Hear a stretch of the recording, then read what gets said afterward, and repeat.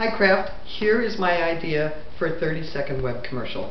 It starts out in the grocery store where people are just kind of wandering around shopping, and you hear that sort of awful music in the background, and then a voice comes over the intercom and the manager, who's kind of a gruff older guy, says, "Ladies and gentlemen, our store model Christy is in aisle 3 demonstrating how to make a ham and cheese sandwich on white bread using yellow mustard.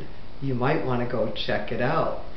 And you see a couple of guys sort of raise their eyebrows, and then the camera goes over to Christy, who's a tall, buxom, beautiful blonde, and she's making these sandwiches, and there's a few guys gathered there, and they're really watching her and not her demonstration. And then the voice comes over the intercom again, and the man says, "Oh yeah, and by the way, we also have Marty, one of our local homemakers. She's over in the dairy case aisle demonstrating how to use the new Kraft Philadelphia cooking creams." And all of a sudden, it's complete chaos. People are running and screaming, asking where the dairy case aisle is.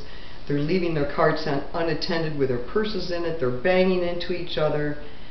And then the camera goes to me in front of the dairy case aisle. Right behind me is a dairy case full of the cooking creams, and in front of me is a table with 4 or 5 different meals that I've prepared using each of the cooking creams. And all of a sudden I hear this roar and stampede that just blows me onto the floor behind the table, and the people just attack and scarf up all the food and go into the dairy case and start stealing all of the cooking creams and pulling them out. And then the last scene is that everyone is gone. The dairy case is completely emptied of all of these luscious cooking creams, and I pick myself up off the floor, kind of shake off the dirt and the footprints from when I was stampeded, and I say, "Wow, these cooking creams are unbelievable. I guess you better get to the store and get them before they're gone."